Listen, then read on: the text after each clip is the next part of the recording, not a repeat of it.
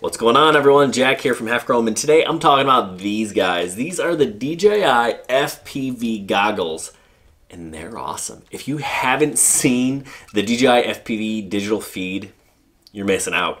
Once you go digital, you're not going back. It's that good. But these goggles are expensive, and they have some drawbacks. One, they're not super comfortable. And two, you can only fly digital stuff. But I've got a couple of fixes that I think will make these better on both of those accounts. Stay tuned.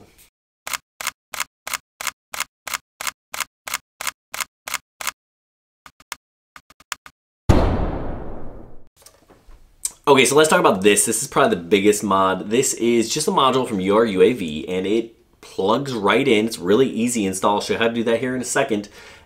Doesn't void your warranty because you don't have to solder anything. It allows you to fly analog. And why is flying analog a big deal if flying FPV digital style is now the way to go? Well, there are some things like these tiny little toothpicks that you're just not going to be able to fly with the digital system. This guy here, this is a toothpick that I built using the DJI Catex Vista. This is actually smaller than any production drone out there with the DJI digital system. So if you want something super small, you're gonna have to build it yourself, and it's still, you know, this is still just under 100 grams, whereas these little whoops, they're about 20, right? So big difference. If you like flying small things and you like the DJI digital FPV feed, then you're gonna have to do this easy mod. What's up? So we're gonna make these DJI goggles even better. Two easy additions for less than $20. The first one is we're gonna give it the ability to view analog signals with this URUAV module, right? It's like 13 bucks, and it's pretty easy to install. You even get tools, although I'm gonna use my own. We should be able to get this on in a snap. For step one, take off this little side buckle. So this 3M stuff really is pretty fantastic. Creates a super sticky bond. Works, use it in lots of drone applications actually. All right, so I'm gonna grab my buckle, line up the screws, get them started there. I'll hold it on there pretty securely actually.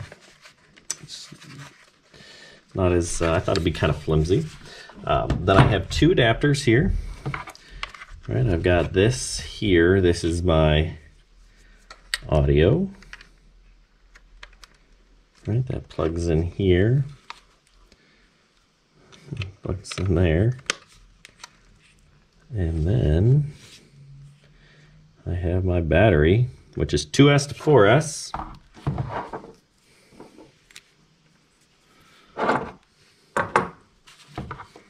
We'll go ahead and plug that in here and plug that in there. Let's set her like so. I think that's pretty good. Now, really you can use any Fat Shark style module. Rapid Fire is by most accounts the best. Wildfire is the new one on the market. But TrueD Diversity, and this is an old one that I'm using here, is kind of the gold standard in terms of price meets performance. So this is kind of like the value one, best bang for your buck sort of deal. Now there are two sets of pins. I don't know if it's the outside or the inside that will work. I'm going to go with the outside to start and see how that works. Now this does seem a little dodgy, right? And how that just kind of sits there. It's held only in by the pins. So what I'm going to do is I'm going to go ahead and grab some of that 3M tape. Again, I'm going to put a piece here and let it just kind of connect, hold a bond here to kind of hold it in place on both sides. That's much better with that, just that little piece of sticky tape kind of put on the upper battery port there. And now I feel like that's a lot more secure. So it does add a little bit of bulk to this unit, but that's actually pretty out of the way off to the side. Now I do have to add my own antennas. I'm going to add some omnidirectional antennas, and I believe those are the best. I've done a whole video on antennas and what should you choose, but really the answer for most people is probably two omnis, right? A lot of people run an omni and a patch down below. That's great, but remember, patches are directional. So if it's pointing out this direction, right? I better be flying to the side of me, right?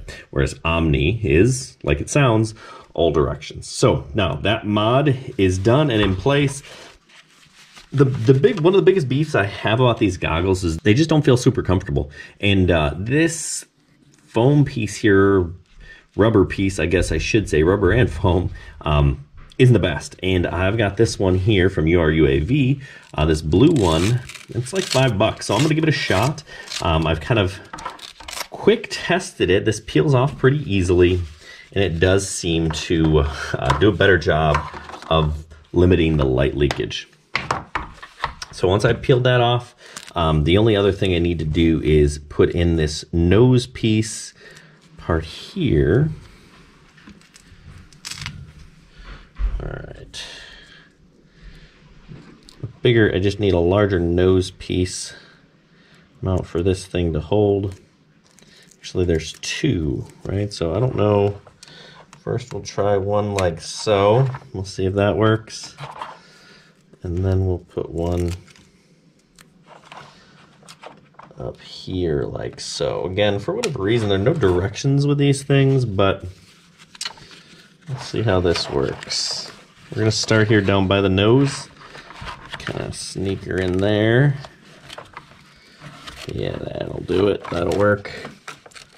And it's just kind of, it's like Velcro, right? Kind of work it around. Get a little bit of blinginess. And there we go. It is definitely thicker, right? So I get a little bit more thickness, and that should help with some light leakage. It is softer than the original pad, but yeah. All right. Moment of truth. I'm gonna put this on my face. Yeah, I mean, moderate upgrade, to be honest. Moderate, but you know, I kind of like the look a little bit better. It's a tiny bit of blue, a little bit of bling, but not too much. Quick upgrades. I'd recommend them both for about $20. All right, so I got some recording from the DJI goggles. That's the big image you see here. The small one in the corner is the Skyzone O2Xs, so that you can compare. Now, I do think there is a difference. Starting with just the OSD, I think it looks clearer here with the DJI goggles. Look at the lines in the houses, look at the trees.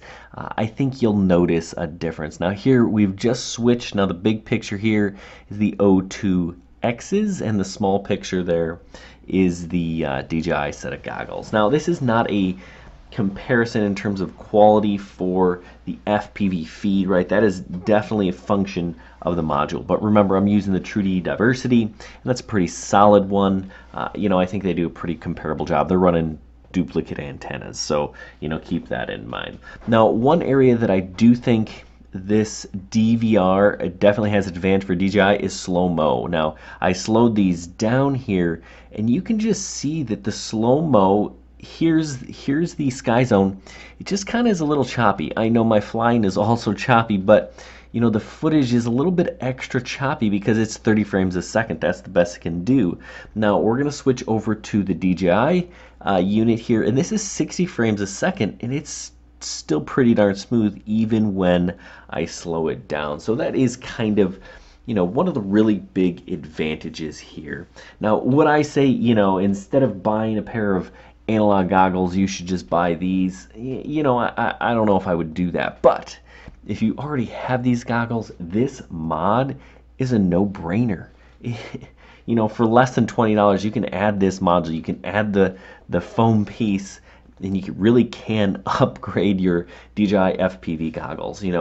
I love digital FPV, but it's not working on my whoops. This foam piece feels nice. It adds a little bit of color, and it feels better. But, just out of the box, there's a little bit of light leakage. So you have to do a little bit of work to kind of get it to fit right. I'm still not totally convinced that this is what I'm going to do. It is better, right? Especially I'm flying indoors with my whoops. I like this. It's a lot more comfortable. DJI didn't do a really good job of designing how these fit people's faces, and I find it to be slightly uncomfortable.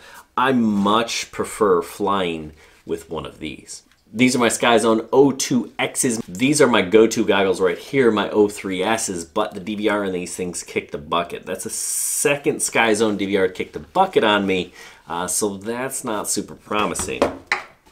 But I absolutely love the way these fit, or even the slightly larger O3Ss, and I prefer that to this. Now, the picture coming out of these DJI goggles is nice. It's big, it's immersive. Everything is crisp in here, right? So that's a definite bonus. And that's even true when I'm flying analog, right? I'm still getting a pretty crisp signal, right? It's a different field of view, and that's adjustable to a degree, so you can kind of find the settings that you like.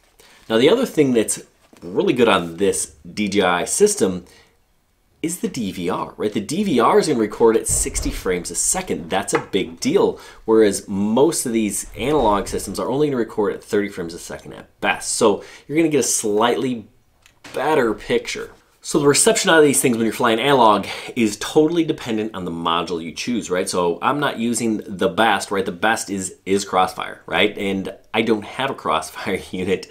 I've been using this True D Diversity, and it does a really nice job. And if you're flying whoops and things, you don't need a Crossfire system. So just kind of keep that in mind.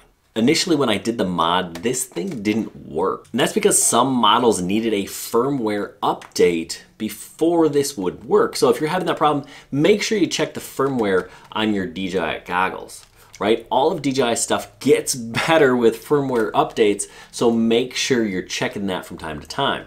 Anyway, I hope this was helpful. If it was, go ahead and give us a thumbs up. If not, hey, give us a thumbs down. We'll do better next time.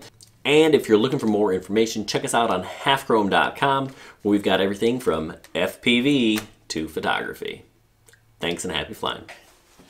We didn't get the old Drone Guys t-shirt. Anybody remember when we were the Drone Guys before Half Chrome existed? Check it out.